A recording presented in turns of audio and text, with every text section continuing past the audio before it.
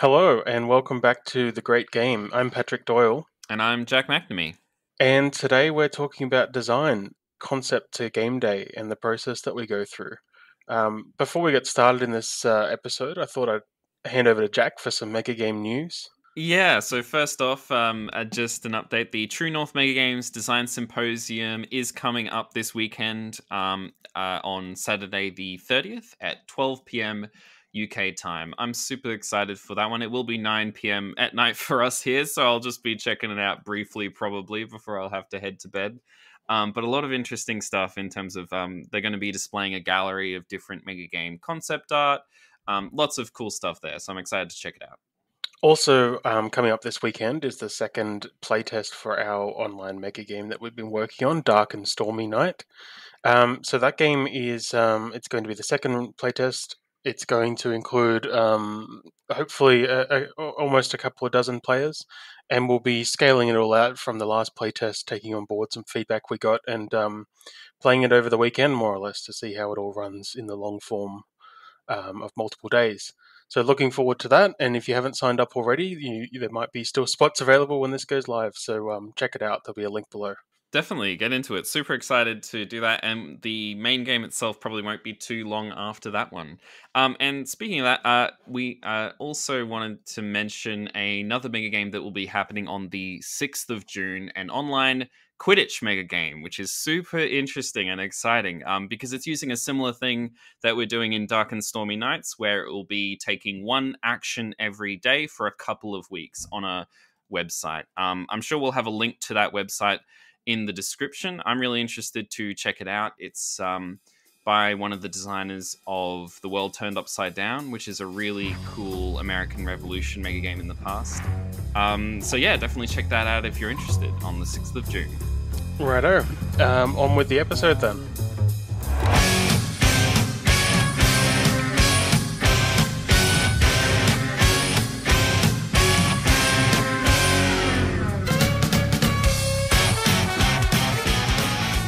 Right, so today on the podcast we are talking about how we go about designing mega games from the ground up.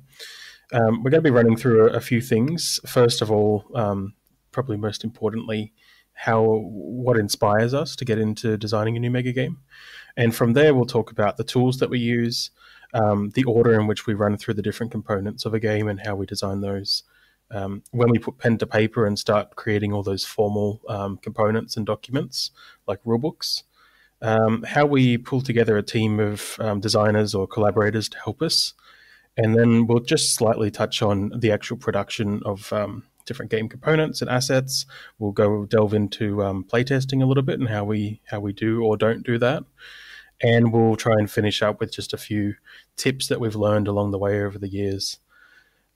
So just to kick us off, Jack, could you maybe give us an insight into what inspires you when you've got a new game on the table?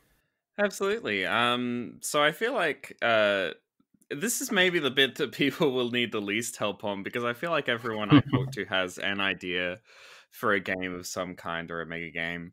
A lot of things inspire me. Really, what kicks me off on a lot of mega games is often a board game, actually, like Cosmic Encounter or Root, the tabletop game. A lot of those really inspire me to try to take the central ideas of that and put it in a mega game. Yeah, it's usually for me that kind of mechanical stuff more. Or the other thing that does inspire me is like a really solid theme that I'm really excited about. Yeah, what about you, Patrick? Yeah, I'm glad you said that because the board games are definitely an inspiration to me now. But when I first started with the mega games in Sydney in 2014, I was pretty much on the outside of the modern board game community, and I wasn't up with a lot of the hip new games, and I didn't realize what was going on there. So it's funny, the first few games that I did design. They were more inspired just by very basic mechanics and themes that I've really pulled from fiction, a lot of book or TV show or movie inspired things. And And from there, really, as the years went by and I designed more games, I've definitely turned my attention more to board games as far as mechanics go. And as far as themes go, themes and kind of narrative and player decision making, I've actually looked a lot into video games, and that's where a lot of little ideas have come to me. For example, the uh, uh, uh, As the Fire Dies, which I ran last year, which I designed last year, I should say, was very heavily inspired on the game by called Frostpunk. And a few of my previous games have had a lot of components in them that have been inspired by mechanics from the Total War video games. These days, I find when we're designing games that are a bit more role play focused, role playing games, tabletop role playing games for sure, is definitely inspiration. Absolutely. I think yeah, I think really it's all about beg, borrow, and steal, right? Just steal ideas from wherever you can. Yeah, so Mm. usually a couple of ideas which I haven't progressed further on, I'll just talk about. One of them, um uh I was really inspired by the board game Cosmic Encounter. The big thing with that board game is that every player gets their own special weird power that they get to use. So it's very asymmetric. Everyone's very different. And that was an idea I hadn't personally, still haven't really explored too much in a mega game. In my mega games, typically people have started out basically on the same footing. There's a couple of differences, but basically you're all using the same stuff. So the idea of having this space mega game where all of the alien races are completely different and completely unique, and you don't know what the players over on the other side of the room are doing or what they are. They're very alien to you. That was really interesting to me. So that's an example there of like getting inspiration from a board game. I think that tends to be the dichotomy. I think people either get inspiration from a story or from a set of mechanics, and both of those are awesome. Yeah, yeah, and that one in particular sounds really interesting. And I actually think now, thinking about it, we could probably do a whole episode just talking about broken dreams and ideas that never came to fruition. I think that I've is. definitely got a Sorry, I'll backlog. cut in. I think that is the thing. Is that I've got 20 mega game ideas for everyone that makes it to the table, and I think I don't know. Do you feel like you're the same way? Yeah, definitely. And to the point where I think I might have mentioned in a previous episode, I've got this disease now where I can look at nearly anything in life, from just like from little things like agriculture, for example, or Mm, running a business or what have you, and I just see that there's a mega game there to run. absolutely. Yeah, so my backlog is just yeah, it's ridiculous. I've lost control of it at this point. Yeah, the only advice I would really give to people is just well, what I do at least anyway is you start a Google Doc and write a bunch of ideas down, and don't critique yourself at the idea stage, right? Don't let yourself think like, oh well, I don't know if we can implement this. Is this really going to work? The idea stage is not the time for that thinking. Just when you are interested in an idea and excited about it, like go for it, write it down, and later is the point when you start going, okay, how does this actually work? Is this actually feasible? Mm, mm. Yeah, no, definitely, I agree. And very regularly, you'll reach that later point, and you'll decide, this isn't for me, or no, I'm going to park this for now. Or if you're like me, you'll find something bigger and better to start on. But Mhm. that's okay. I think you're right. Keeping all those ideas, putting them down, keeping them somewhere, knowing when to revisit them, and just waiting for the right alignment of the stars, I guess, of your ideas and your creativity and just whatever else you've got going on to inspire you. But Absolutely.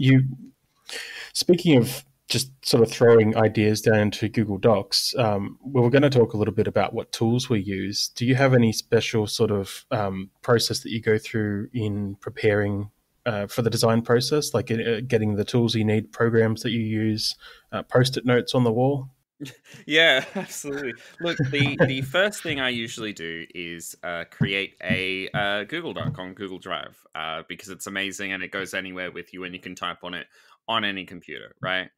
Um, Hmm. I The first thing I do is just random dot points of ideas, and then I usually progress to making to basically stealing the format of a rule book for one of my other mega games, Hmm. and just typing out the basic stuff that I'm thinking of in each page. So the rulebook format I usually have is it starts out with a table of contents. It talks about the basic concept for one page. Then it tells everyone what the teams are and what the basic gameplay stuff is. So I kind of go through that, filling that in with basic dot points of ideas, and then refine it from there. That's my first step, at least. What about you? Yeah, no, definitely. I'm glad you said that. It's very similar. I always have to set up a new Google Drive folder. I get pretty wild. You can ask some of the collaborators that I've worked with. I get pretty wild with file structures. So I've got a Yeah. little place here that I'll put my draft character ideas or teams ideas in, and then I've got a document here and a folder there, and I start getting the spreadsheets out. But yeah, off the bat, that concept document is really important. And Google Drive, Google Documents, or any other sort of suite of online tools that you can use the spreadsheets and word processing and access it anywhere. They're really useful.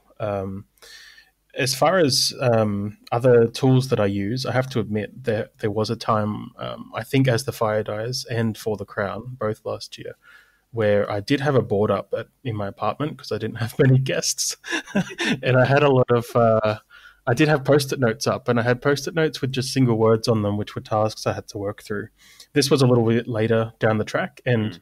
this isn't it's not a new idea or anything. It's a sort of a project management approach, but it was just tasks I had to do with yellow ones, meaning something I had to write, like a document, like a brief or something. Pink ones were graphic design jobs I had to do, that kind of thing. And having it all fleshed out and slowly moving those post-its to a completed box, it was very gratifying, and it gives you a really sort of sense of purpose, and sort of accomplishment and momentum. And you can do the same. You can get the same outcome from a checklist or like a shopping list kind of thing. There's apps that you can use like Trello, that kind of thing. Mm. But once I get past the first initiation of like getting a concept of the game, having those tasks laid out really helps me personally. But they always change as you go as well. Those lists of tasks. Oh yeah, yeah. Yeah. The lists never stick. I usually make a when I've gotten a bit further on, I make a spreadsheet in Google Drive with all the called like to do with the stuff that needs to be done, and Yes. then just like uh and shade things in green once they're done. Yep. Yep. Um, Pretty simple, and it needs to be simple, really. Yeah, well, simple, but also it's very clear. Like you've got a clear visualization, which I think helps a lot of people, of what you've achieved, what you're doing, and what you have to work on next. So you don't just get stuck one day where you've got the big picture in your head, but you don't know what's next. You need to start breaking that down into small tools, or small tasks. But the last thing I was going to ask you, I've done a lot of graphic design with my previous games, and I've been sort of teaching myself stuff over the years. I have to shamelessly say, one of my main tools is PowerPoint, but I do use Photoshop as well. Do you do much other sort of graphic design or any other visual design for your games, and what do you use? Absolutely. I usually get a lot of people to help out with that, for sure. I'm not normally the lead on it, but what I usually that's so first of all, that's usually I leave that for like the very end of the process, obviously, Mm, right? Usually, what I start first of all, before I start doing the graphic design, I will have a Google Doc of a rules Bible, like one single Google Doc that has all of the rules for the game in one place, like a single source of truth, right? mm, Because obviously you can have like in the course of like coming up with ideas, I'll have all the post-it notes and the little bits and scraps of stuff all over the place that has all the rules. And like scattered everywhere. But when I want to get to actually the art and graphic design stuff, I want all of the rules in a single place so that there's one single thing that you're like, okay, here's how the game works. You don't need to look at 50 different documents, right? yep. Um, uh, Usually, I also have a spreadsheet of all of the cards that the game will need. So it'll, for example, let's say we're doing in Watch the Skies, there's a bunch of technology cards, right? So I'll have a spreadsheet of each of those with the text and number of cards and that kind of info. Mm. Um, what you can do from there. So first of all, I usually get a good friend of mine, Gordy Higgins, to help with the graphic design of the rulebook. He's awesome at it. So I'm not. I won't go into the details of graphic design there. He's got it. With cards, one of the awesome things you can do if you. So I use Adobe Illustrator, and I get a lot of help from my friend Jason Kotzer. But what you can do if you have a spreadsheet and Adobe Illustrator, you can set up a data merge, which is a thing that automatically takes all of the info on that spreadsheet and converts it into cards. Um, the awesome thing about that is that instead of making a bunch of separate cards, you can edit the stuff on the spreadsheet. Like if you're like, I think these 50 cards, they should be priced at $3 instead of $4, whatever it is. You can update it on the spreadsheet and then run the data merge and it'll transfer into the thing. I won't go into the details of how to do that on this podcast. I think it'd make it a bit too long. Yeah. But that's a huge help in letting you like change stuff very quickly. Because usually I find I'm changing stuff right up until like the last minute that everything is getting printed out. Yeah, no, definitely. And I was blown away when you told me about that. I'm glad that I've discovered it now. It's an awesome feature, and yeah, having all your data organized, like you've been saying, the way that you prepare the information for your cards in a spreadsheet, that kind of thing. It's all really simple stuff, but it's something that you want to get right, or at least have organized early on. Like you said, things always change as you go, nearly always up until the last minute, but it's good to just have everything organized like that. It makes life a lot easier when you are making those little tweaks. Regarding the actual design process, I thought we'd just try and delve in a little bit to the different components of it all.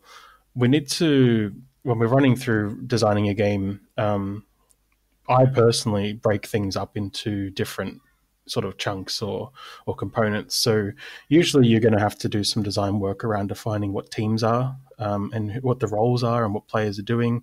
You've got mechanics. You've got really hard mechanics that are going to involve dice and chance or cards or whatever, like strategy tactics.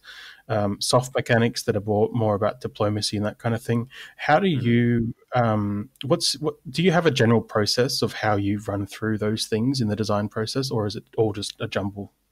Sure. So usually, well, first of all, what I do is I'll have a bunch of different megagame random bits and pieces of ideas, um, in order to isolate uh, which one I actually want to do. I kind of look at a bunch of those ideas which I've just randomly scribbled out just here and there, and kind of look at like which one is the most feasible and the most exciting to me. Are the two things, right? Um, Once I have isolated that specific idea that I'm like, all right, let's actually push this to make it a thing. The big things that I think of first are usually what is the player going to do in this game, right? Teams and roles, like what teams there are, stuff like that, I usually don't deal with yet. It's like, yeah, what actions can the player take and how is that going to work? So in a game like Watch the Skies, for example, the first thing I would look at is the war map, the science table, the UN, right? Because those are the three big things that players do. Is so how are they going to attack aliens and stuff on the war map? How are they going to research stuff in the science center? And how are they going to deal with stuff at the UN? So if I was making up a new game where like this cosmic space game, right? I'd be like, okay, what are these players going to do? And I'd be like, all right, I want them to be able to explore new planets. I want them able to have a diplomacy element where they're talking and making friends with new aliens. And I want there to be combat where they blow each other up in space. So I'd look at those three things and figure out how I want them to work. Usually I do that by stealing a board game mechanic of some kind. I'll be like, all right, they're playing Yahtzee for this one, stuff like that. Yeah. Yeah, so that's the first thing I look at. How about you, Pat? Well, it's interesting. I was thinking about this a bit before and tried to put my process out. You chronological way. It's not always the same, but it was interesting for me to realize that I do go through a process almost just naturally. The first thing that I do is lay out a concept. So I usually write a document. I remember for As the Fire Dies, this document was 20 pages long, which is just ridiculous. And it was a lot of rambling. And my approach to those documents is I never use the backspace. I don't stop Nice. putting ideas down. And I usually end up with vague sections, which, like you just said, are, something like the players. So for As the Fire Dies, for example, people had to manage resources. One of those resources was called rations, and one was called food. And you could turn food into rations, and it was much more beneficial for the community if you did that, but it took time to do it. I hadn't got that sort of spelled out at the start. So in my concept document, it would have said something along the lines of all players have a resource, which is something like food. They need this to survive every game turn or day. And there are ways in which they can share that with the community. However, it takes time and other resources. So there is a moral dilemma about keeping food for yourself or sharing it with the community. And that little idea then spread into a mechanical design down the track. But it started with that little concept. And I had no idea what the mechanics would look like. But that's where I started. So I get that concept down. And what I've noticed I do after that is I always jump straight into teams and roles at the start, which I don't know if this is the right place to start, but I find I always need to define who the players are and what they're doing and where they fit into, how they're going to interact and what responsibilities they have. And those things start as, using Watch the Skies as an example, they start as general ideas like the military player is responsible for operational components of that team. That then leads me to the next thing I design, which is what I call jurisdictions, which is essentially those little areas of the game, like the science game and the war map and the UN. That's what I call jurisdictions. And I kind of have those defined after I've sussed out in vague terms, what do I want the players doing? So if I have players who I want doing a war game, then one of the jurisdictions has to be that war game. So it's sort of a flow and effect from that. That makes sense. Yeah. Yeah. Yeah, I think there's definitely a big. So I think reflecting on it, I end up being a more mechanics focused designer, at least at the start, which is kind of weird because I've always thought of myself as like a theme guy. But usually the first thing I will do is, I'll define those different sections of the game, the jurisdictions, and steal a board game for the basic mechanics of it. You know what I mean? Like I'll be like, okay, like God Emperor is a good example. I'm like, okay, the war map is diplomacy. I'm going to steal mechanics from diplomacy for that. I'll have an espionage bit of the game, which is stolen from Android Netrunner, the card game. And I'll have a negotiation part of the game, which will basically be kind of a model UN kind of thing.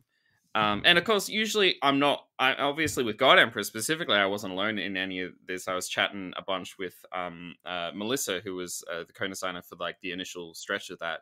Usually I'm chatting a bunch to people about that. So it's by no means a one-man job or anything, but usually the stuff that I'm thinking about, I guess, is mechanics driven, even though it's initially inspired by theme. I don't know, it's kind of interesting. Yeah, well, that's what I mean. I found it really fascinating when I started questioning myself how I do it.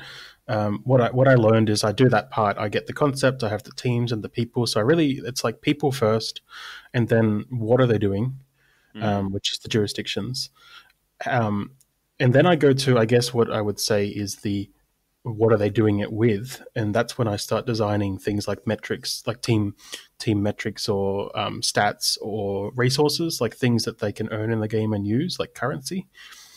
And then it's after that point that I actually go into the hard mechanics and start figuring out, okay, so how does that operational game work? I've sussed out that it is a broad game where people move armies around a map, and they can, if they meet, then they can fight, and there's different types of units and stuff. But it's sort of further down the track that I come back to it and say, all right, got this idea, I really like it, time to figure out how it actually works. Are there dice involved? Are there cards? And I think it was funny you said you always thought of yourself as a narrative person, because I do as well.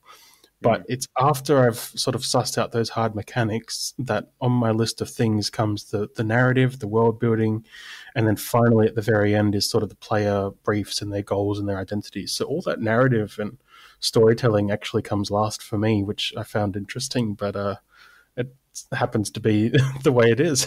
Very interesting. Yeah, yeah. It's kind of, I mean, it's a very rough process, isn't it? But I Yeah, think, yeah. yeah, I think the biggest things that I would worry about are what is the game about, and what are the players doing, and why. Hmm. Those three things are very connected, right? So with God Emperor, I think the game is about espionage, diplomacy, and war, and those are the three things the players are doing, right? Yep. With this space game, the idea was I want it to be about exploration, alliances, and diplomacy, and finding new people and combat, right? Like those are the kind of the big things it's about, and that will inform what it actually is. And at the start of it, I would actually say, it depends on what type of person you are and what type of designer you are, but don't feel the need to drill down into detail yet. If you want to be like, okay, there's some kind of game where people make alliances, and I'll figure out what that is later. But it is Mm, important that there's some kind of aspect to this game where people talk to each other and make friends, right? We'll figure out what it is later, but that's there. And yep. then we'll focus on the other stuff. Like having things at a basic level is really good. Yeah, yeah, definitely. That's where I find myself ending up quite a lot with just little tidbits, little side notes, just saying this part of the game it will be about players negotiating and influencing each other, Mm. and then I'll literally write this needs to be fleshed out, and then I'll come back to it, a month later. That's a great way to do things. You just write on the card. You're like, this card does something, Yeah, that yeah, kind of. yeah. One thing I was going to actually raise about when you design different parts, one thing that I feel you nailed with God Emperor, at least from the player perspective, and it's the same thing that I find I often don't focus enough on, or as much as I'd like to, is once you're designing all those players and their roles in the jurisdictions, then connecting the jurisdictions to each other, which doesn't always Clarity is happen, key, and, isn't it? and it doesn't have to happen. But I love it when True. it does happen, and I wondered is that one sort of on your list of things to do, or did it just happen naturally with God Emperor? Definitely, it's a real focus for me. I guess where that came from is in playing Watch the Skies and running Watch the Skies for the first time. I found that a lot of those things can be very separate, and sometimes players reacted negatively to that. Like sometimes it can feel like the UN is very isolated and they're doing their own thing, and it doesn't have an impact on the rest of the game. And I feel like the best moments in a mega game is where something you do has a huge impact, where you're like, all right, we sat down in the UN and decided to pass this resolution, and that had a huge impact on the war map and on the science and on everything else that was going on, right? So having each of the sections connect in a really important way, I think that is super important for me. um in terms of like what when I think about that stuff, I think, yeah, I first get the basic idea of what the section is doing and then the basic mechanics, and then I start to look at the connections. But it is, yeah, I think it is really important that the all of the game is like a cohesive whole. It's difficult to do though. It is like really tough because it results in a lot of weird and wacky interactions. But I don't know. I guess that's just part of designing a mega game. Yeah, yeah. I mean, you're always going to end up with the strange way in things interact, or even despite your best efforts, the way they don't interact, and that might just not happen because the players are focused on different things, and Mm. that's fine. It always just stuck with me when I did play God Emperor years ago, when the council game was interrupted by a military revolution, and the players came in and threw the sword on the table and made a big thing out of it, and then it was awesome. It was so immersive, and so even though the mechanics connecting those two things are very light, it made you feel like everything was part of the same sort of tapestry, Hmm. which I think it's unique, and I think it's like to mega games in general, and I think it's Definitely. definitely something that's kind of on my hit list in future. Mm. Um, I think the question I would ask really when you're looking through, and this is maybe something further down the track when you're like refining things, The question to ask is like, does everyone feel important and feel like they have an impact on what's going on? I think that's pretty important. I don't think it's okay if you have a. It's okay if the sections of the game don't necessarily need to have a bunch of specific mechanical things that impact the other sections of the game. As Mm. long as you've answered that question, like, okay, I do feel like the people who are doing this particular bit of the game are going to feel important and are going to feel like they have an impact on stuff, then I think you've done a good job, basically. Yep. Yeah, I totally agree. And I think what you said before just kind of wraps it up well. It's about who are the players in the game, what's their role, what are they doing, and Mm. then then you flow on from that. What's the jurisdictions that they're in? What actions can they take? What's their purpose? And then by the end of all that, you have to be able to say, all right, do they all feel important? Do they play an important role? The rest will flow from there. So I think that's a pretty good place to start. The the last thing I was going to say, just on the point of different components of the design and where it all fits, one thing I've found myself doing lately is rewriting rule books, which we can get into in a sec about actually putting pen to paper and producing those documents. But I write these concept documents, and then I start a draft rulebook. And I pull out sort of general headings and throw them down into a document and explain what I want on each chapter. And then I start typing it all out, and slowly mechanics get added. And then I do this wacky thing where I start again from scratch and write the whole thing from scratch in a different Wow. order, in different. I mean, I guess it's an editing process, but Mm. I'm not editing the document. I start again, and I don't know why I do that, but yeah, just a tidbit. I usually go over the same document just again and again and again and delete stuff and Mm, change stuff around and revise stuff all over the place until it is like totally rewritten at the end. But I kind of work in the same yeah, thing. I don't usually like go from the start and rewrite everything, but I might delete a whole section and go, no, that's not working, and revise everything, or come back yeah. to it later and change stuff up a lot. I think editing the same document over and over is what a sane person would do. I don't get it, but it really helps me with the process. And every time I do it, I write this second iteration, and all these things sort of click together. So I guess it's just Awesome. part of If how it I helps, work. it helps. I think that's actually a cool idea. I think, the way what Stephen King does apparently is he writes a book and then he just leaves it in a desk drawer for a month while he goes and writes a second book. Right. And then once he's finished writing that second book, then he goes back to the first book because he's had enough time to just leave it alone for a bit and to review it as if he's a stranger to it and Mm, kind of go through it again from scratch or something. So it's yeah. kind of, yeah, I think it's about whatever works for you, right? Yeah. I mean, well, yeah. Unfortunately, the disclaimer for this episode probably will be that everyone's got their own process and their own ways of moving through the motions, and you'll find your own. But I guess I'm hoping it'll just be insightful that people can see what we do and what we think. Um, I thought we could quickly talk about how we do all that design. You know, we've written up Google documents, we've got spreadsheets full of stuff. How do you make the transition to formally producing documents that are going to go to the game? The rules briefings, the player briefings, maybe maps or things that go on tables. How do you make that step? Usually, the first thing I will do, even before I'm ready for it, is get other people involved and organize either a rough play test or just a rough group discussion of it. Mm. And usually that's not about it's not actually about like playtesting it or whatever. It's more like a motivation technique for myself because like if I'm like, oh man, everyone's coming over next Saturday and they're gonna try to chat to me about this mega game and I don't have anything done, like that's a way for me to force myself to actually Yes. work on it. So getting other people involved soon as possible, even before I'm ready for it, and setting a specific date. They're like, okay, on this specific Saturday, we're going to chat about it and plan out the next steps.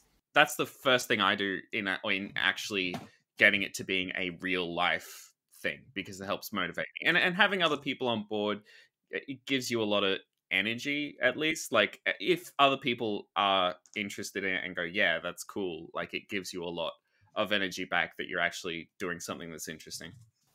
Yeah, I think you've touched on something really important there, which is enthusiasm, motivation, the momentum that comes with other people having input.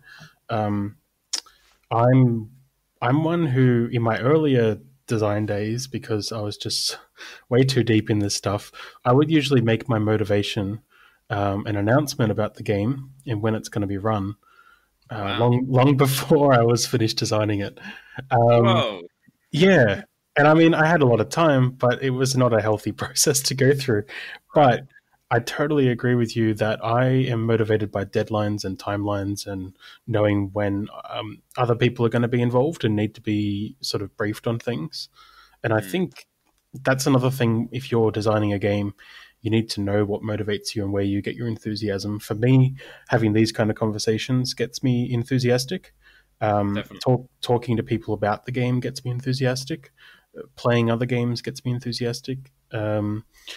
But I need those things sort of pinpointed throughout the process. Otherwise, I will go into these lulls that we talked about at the start where you decide, oh, I'm not Definitely. interested in that game anymore. I think motivation is the killer. Motivation is, to me, like, we talked a lot about design, obviously, but motivation is the thing that will make sure, are you going to run a mega game or are you not? That's it, right? Hmm. And ultimately, like, is like, the aspects of, like, well, how well do the rules fit together? How much does this work? How much does that work? That's important, but it's not as important as, like, did you do the thing, right? Because ultimately, if you did the thing, it doesn't matter if it was absolute, like, garbage. If you did the thing, it is better than not doing the thing, right? That's it. Like, that's the level.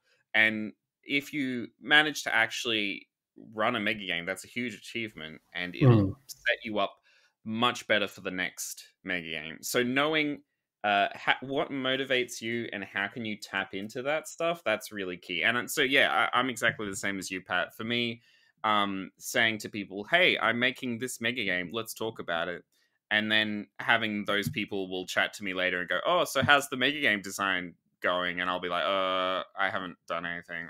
Like, Hmm. that's what motivates me and pushes me to actually keep going. Yeah, I think it's a very common thing, and I think even more so in this kind of business or this activity, a mega game is going to be a product that I've always described this as why I'm interested in role playing games. Hmm. They're products where you are doing this creative process and then you're handing it over and you're immediately getting gratification back um, from your players rather than writing a book or making a movie or something like that, where it's a very long process of getting to that point. And I think it's important. It's been really important for me to have that I had that realization and focus on that because I realize the thing that is motivating me is not that I like necessarily. I don't necessarily like the process of designing a mega game, but I'm really looking forward to having run a mega game, and I want to be Interesting. after the mega game. I want to be that day and then week and then maybe fortnight directly after I've run an event is where I do my best design work. I think because it's Right. also fresh in my mind. Yeah, so it's I think yeah, it's really important that you do know or you learn as you go what motivates you because it's the last thing. These mega games are really large, complex, and they're long term projects. And the last thing you want is to be pushing yourself along through that project when you're not really in your heart's not in it. So learning pretty Absolutely. early on about what motivates you is important. Yeah.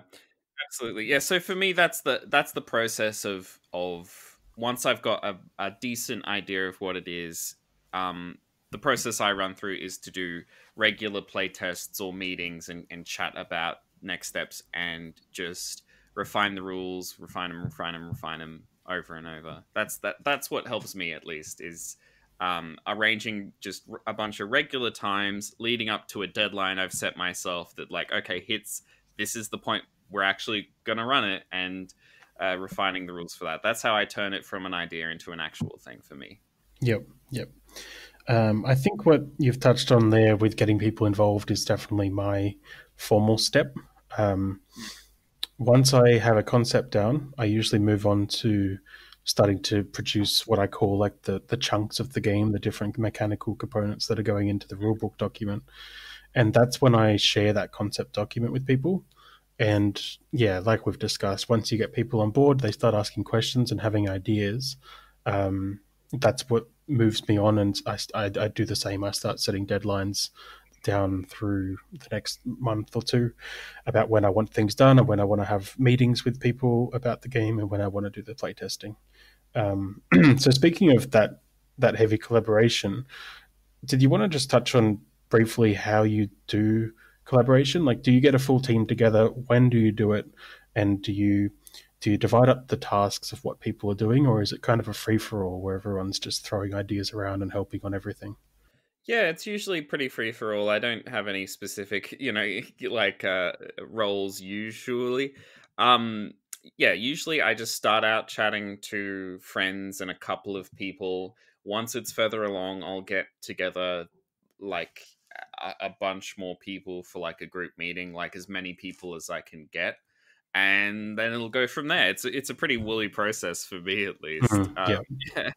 uh, how about you? yeah. It is about the same as me. I can't think back on like a single design process I've been through and say that they're all the same. I think the biggest point that I've learned is that I'm not a great collaborator, and I need to collaborate a bit more. And that just kind of comes from my work life as well. I'm usually a solo fixer rather than Yeah. a creative person. That's fair. I can struggle with that sometimes too. For sure. Usually, what I will do, is set one. I do set one part of the game aside and go like, all right, I'll leave that to you for a collaborator kind of thing. I know you guys have the Sydney Meg Gamers. You have a Discord that you do a lot of collaboration and work on, right? We set it up for specifically for the Crown because that Mm, was actually an experiment in collaboration where I got the control team together quite early and actually involved the entire control team in the design process um, mm, to specifically focus on the playtesting stuff.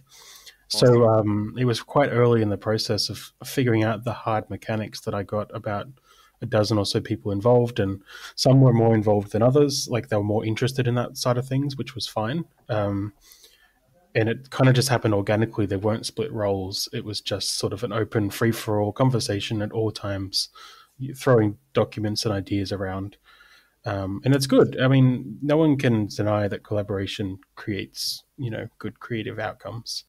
Yeah, absolutely. I think the more people you can get on board, the better. It's really just about trying to find friends who are interested, or even just chatting to people online if you can find it. A lot of the initial people I found were on the Board Game Geek forum.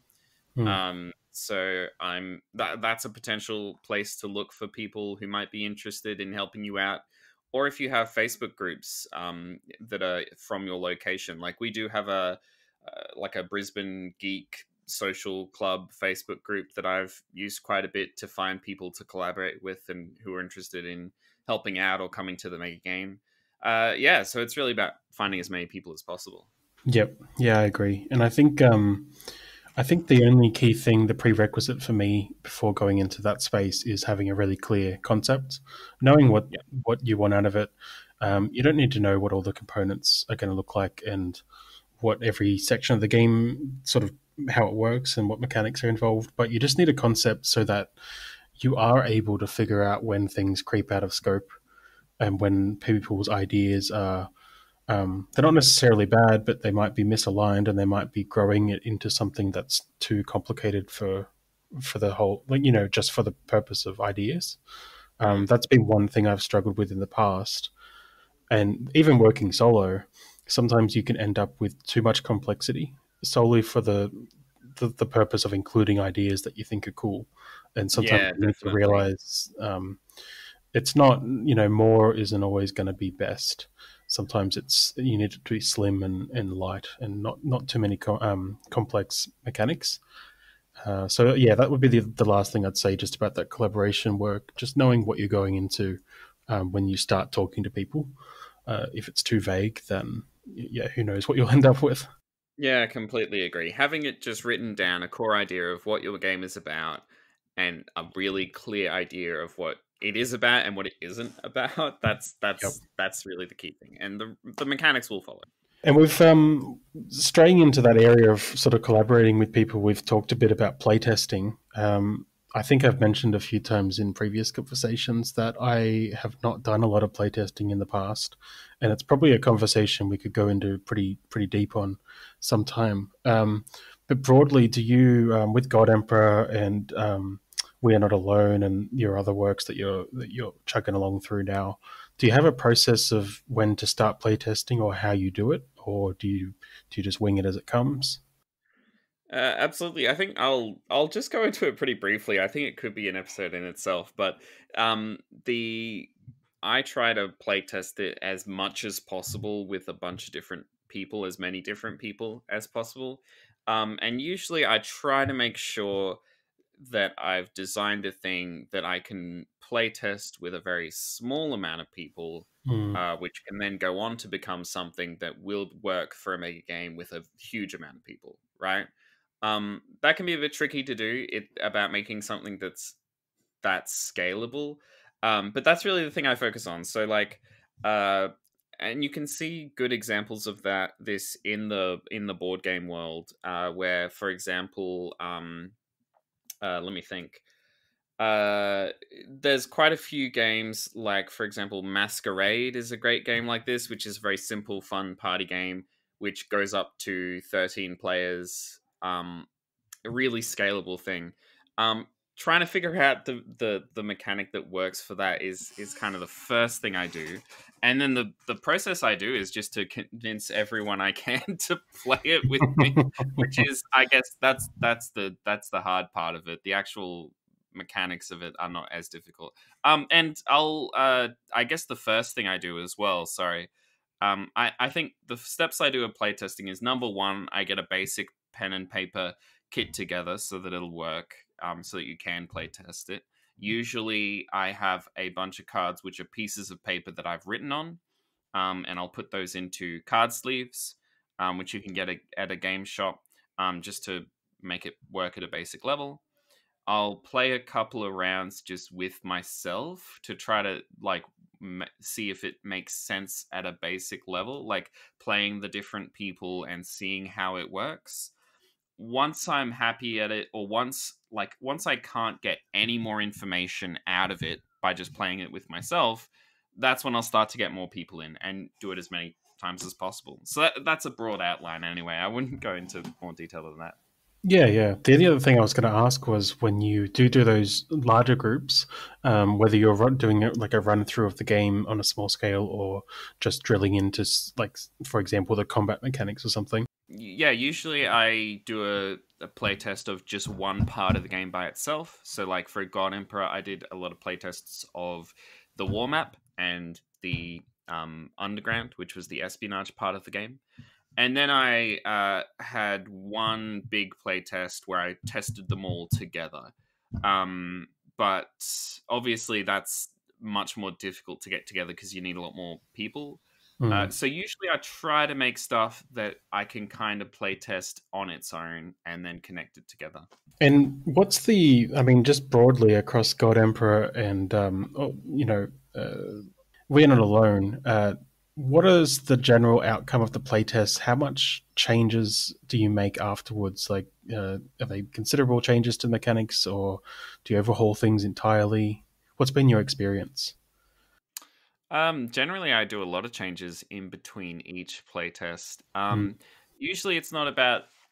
So with playtesting, I think it's not really about listening to what people say. It's about more like going with your gut and seeing what is happening in the playtest.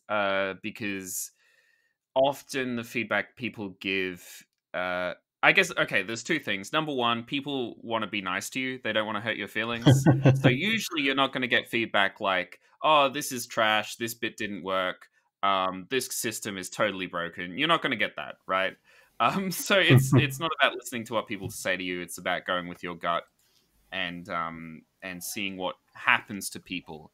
Um, it's important to go in with a set of goals, like what you want to get out of the playtest, and focus only on those, right? So, for example, if you don't care about art yet and you've just got a bunch of cards which are paper which you've written on, then criticism on the art should not be something you care about. And you'll get like people will say, "Hey, I'm not sure about like the art on this card. It looks a little goofy." Like you'll get that feedback, right? Yeah. That's an obvious example, but another thing, but it's really easy to get stuck in the nitty gritty of like, like questions like in your first playtest, you really shouldn't care about balance at all. Like if people are like, I think this card should be $5 instead of $4. Like, don't care about it, right? Yeah. Like, who cares? It can be $4 for today.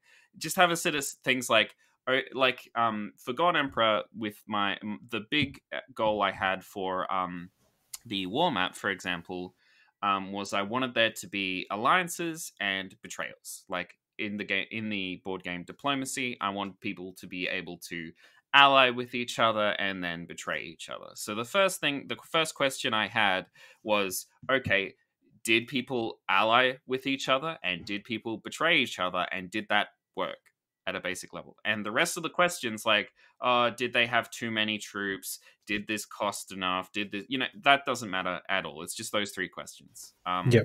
So I guess that's the big thing, is going with a clear goal, see if that goal was met, and change things appropriately. And usually I do a ton of changes in between each playtest. And so I guess the problem I struggle with more is getting caught in the weeds with all these little changes of like, does this system need one less card or one more? All this kind of Mm. stuff that really doesn't matter.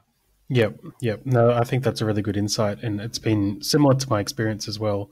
I haven't done as much playtesting as I would like, but I think what you said about going in with a specific goal and making that clear to the people involved is super Mm, important, super helpful.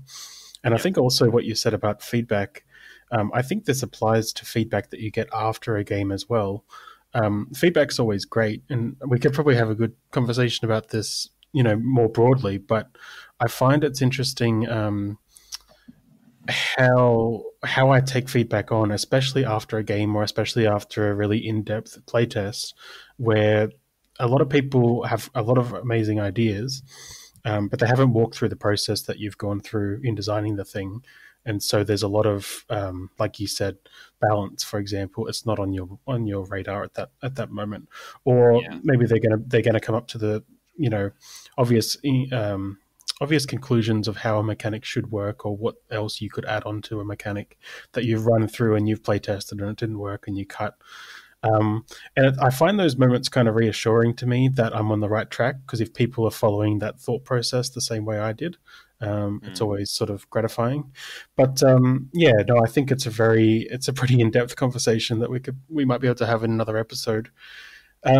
We've definitely. gone through a lot, and I thought it would just be good if we could try and wrap up with a few sort of top tips on this design process, because while we've talked about a lot of things and a lot of step by step, there's a lot of detail that we really could have gone into, and we don't want to bore everyone at the moment. But I think having reflected on what we talked about and then going over the thoughts that I had when I was trying to figure out how I do design, I think we've kind of covered some of my key tips. Mm, One was that you need to clearly articulate at the start, not always like what the game is about. That's great, but you need to articulate what your players are going to be doing in the game and why they are important. yeah. I think that is the most important thing to start with, more than a setting or a narrative or some kind of mechanic that you want to see. Those things are fine, and if you have them at the start, put them somewhere and park them and get them ready. But I think it all starts with the players and what they're going to be doing. Absolutely. I mean, it's about the players. That's why it's a game and not a. Well, if it was a story, it would be about the characters usually, right? Like Right. it's the same thing here. It's the players should be the most important part of your concept. If, like, for example, if you're thinking about a concept and you're like, I really like the lush lore and the history here, that's great. But how much of that lore and history affects the players? And Mm. if it doesn't, should the game be set in that history instead? Right, that's something that's worth thinking about. Yeah, definitely. The other thing that I put down was that you do need to collaborate. It doesn't matter how you do it. Like I said, I'm not very good at it, and I often do it too late, or I do it in too subtle ways.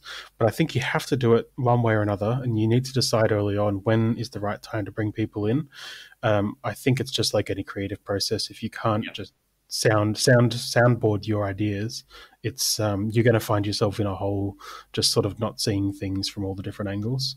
that's So right. Mega games are not a one person job, unfortunately, and I do see this is across all designers, but like what you're saying is exactly right. That if you're on your own and you leave it on your own for too long, you can really get stuck in your head and just mm, going over like things that don't necessarily matter, and that an outside perspective would tell you like, look, like stop thinking about this. That part of it doesn't matter. Let's get back on track. So yeah, I would get other people involved as soon as you can. yep, super important. The final tip that I would throw in is don't be afraid to throw things out if they're not working, or if you're over them, or you have decided, they'd be better replaced by something else. Talking about teams or roles or mechanics, and then also just generally don't be afraid to cancel or waylay, postpone a project that you're working on. If you've lost momentum, you don't have that inspiration. We're talking about an idea that you had brewing away for 3 months no longer appeals to you. Don't force it, because I feel like, from my experience, you'll waste your time, and it's better to come back to it at the right time. Absolutely. Yep. And yeah, look after yourself first, right? Like, if you need to cancel a project, do it. Yeah. Yeah. Any other sort of high level tips that we've missed or that you think need to be stressed? I think that's the big ones. Yeah. So, I mean, getting started with a basic idea, getting people involved, and focusing on the core of what you're excited about in Megagame. That's it. Yeah, awesome. And I think it's fair to say we'd really like to hear from others, who've done the design process or are thinking about it, or even just players who have always been interested in the design process. If you've got any questions, ideas, if you want to let us know that we're doing things wrong, or you've got a better way to do it, hit us up. We're always keen to hear from you. Jack, how can people reach you? Yeah, people can reach me on the Facebook group Brisbane Megagame, or at my website at ashtowngames.com. Yep, and you can find me at the Sydney Mega Gamers. That's hello at sydneymegagamers.com. And we've got the website, and we are Sydney Mega Gamers on Facebook and Instagram. Awesome. Fantastic. Thanks so much, Pat. Yeah, no, thank you. And thanks everyone for listening. We'll see you next time. Cheers. See you next time.